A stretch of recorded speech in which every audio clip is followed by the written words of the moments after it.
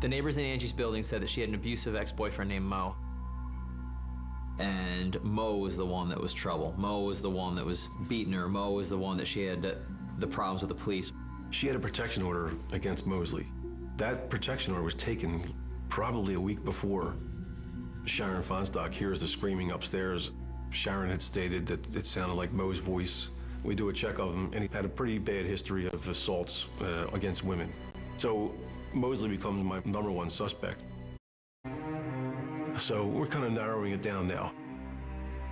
I check Mosley's incarceration periods, and it turns out when Sharon Fonstock says that she heard this altercation in the apartment above her, he had been in custody for something else. So we kind of rolled Mosley out.